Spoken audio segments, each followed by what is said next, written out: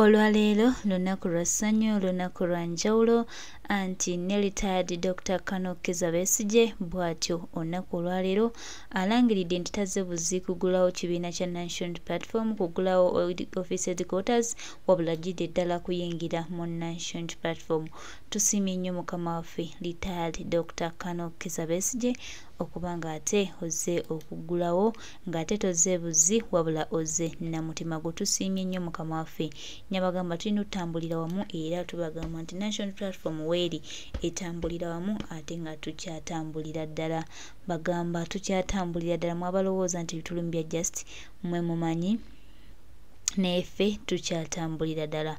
We the National Platform with the elected President of Uganda Kyagulanyi Ssentamu Robert Bobi Wine teri agambayo. Ataani abagamba lunaku olwaleero lunaku lwa njawulo. Ndowooza abakulembeze nammwe mbalaba baatuuse dda, baatudde dda, tulindirira olunaku olwalagirwa. Olunaku olwaleero nnaku z'omwezi 3 lwabadde lunaku lwalaggulo, n'ate olunaku lwaleero lunaku lwa njawulo. Kyagulanyi Ssentamu Robert Bobi Wine, His Excellency the elected President of Uganda, openings ekibiina National Platform headquarters, era ng'ekyo kyolabaawo kyekigendera ddala mu maaso. Wabula Kyagulanyi Ssentamu Robert Bobi Wine okoze ebyafaayo kubanga bukyanga tubaawo tewali kibiina kyali kiguddwawo nga National Platform. Kale kwegamba bintu bya njawulo byereere, bintu bya njawulo byereere, era nga ebyenjawulo bigenda mu maaso n'okuba nga bikolebwa. Teri agambayo mukwano gwange, teri agambayo muganda wange. National Platform tuli banjawulo nnyo era ebintu tubikolera ddala nga byanjawulo. Anti His Excellency elected President of Uganda Kyagulanyi Ssentamu Robert Bobi Wine ne Maama Baby Tungo Kyagulanyi, ebyo bye bakolera ddala, ebyo bye tutegeera ebyo. Mwabadde bagamba ate baguddewo, ate abo bolaba balya ssente za Museveni, bali kuba Museveni byamulema, ye nga bino teyabikola. Mulowooza ye yatabyagala. Mugenda balaba nabo nga bazimba okukopereza. National Platform tuyanza nnyo His Excellency. Webale butatuswaza, webale kuyimirirawo ne bannayuganda, webale kulaga ggwanga nti ddala National Platform ekyaliwo ate esimbidde ddala amakanda. Tetuli bakuvaawo kati, tetuli bakugwa kati, temulowooza nti waliyo okugwa. No, National Platform y'abantu bategeera teri kugwa. Tugendagenda maaso n'okuba nga tulina ekibiina ekirungi ekirina omukulembeze omulungi era ekitambula nga kigenda mu maaso. Gw'oba oyagala oba toyagala, we the National Platform with Kyagulanyi Ssentamu Robert Bobi Wine, elected President of Uganda, tewali agambayo. Anti tuli lunaku lwali lunaku lwa njawulo, lwa mununuzi, lwa mukuumi, lwa pulezidenti waffe omulonde Kyagulanyi Ssentamu Robert Bobi Wine aguddewo ekibiina. Kati abalala bagamba ki? Angolo Shafiq was abducted from Nassana. The wrath of Mr. Museveni's regime. So that we observe a moment to such a congregation. But I pray that you get the courage to speak to the people. Our guest speaker is a dedicated activist.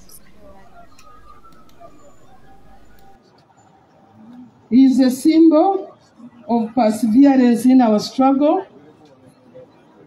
against Mr. Museveni's dictatorship and oppression.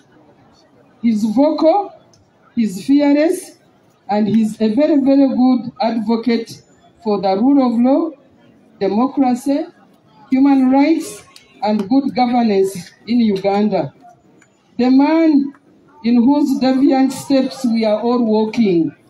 The man who has for the most part of his life sacrificed his life, his wealth, his dignity, his health, and comfort to the service of our nation.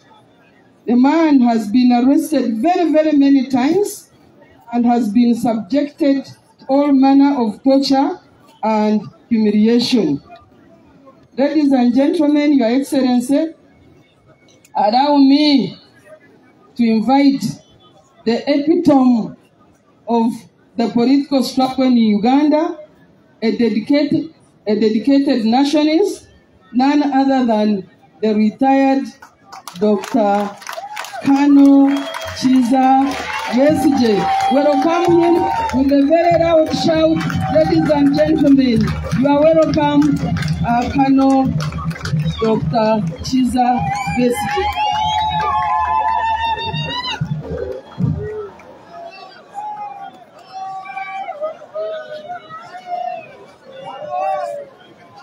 Wow. Your Excellency, Mr. President.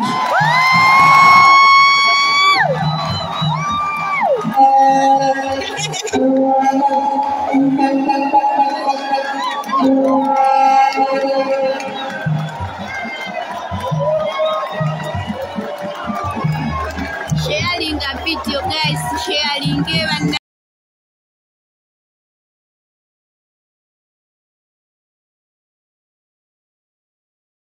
His Excellency elected President of Uganda Kyagulanyi Ssentamu Robert Bobi Wine akyagenda maaso nakola history wano ku kitebe The plight of the victims I have mentioned, in addition to those whose names we have not mentioned for lack of time, highlights the many risks the Western region. yendizibwa era nga ebigambo abyogera teri kibaga. Kano Chiza Besije. Welcome him with a very loud shout, ladies and gentlemen. You are welcome, Kano Dr. Chiza Besije.